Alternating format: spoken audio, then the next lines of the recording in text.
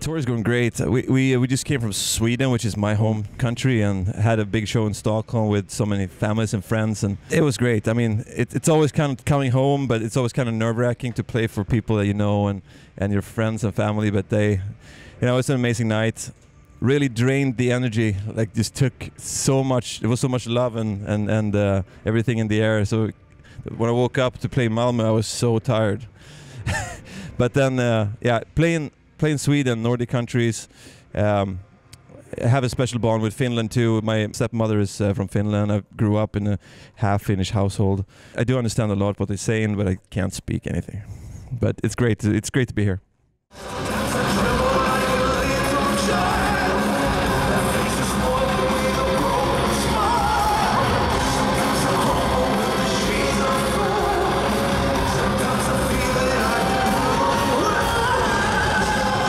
A couple of things. Minä rakastan sinua. That's one thing. Also, 100 vettä. 100 lunta. Yeah, useful phrases.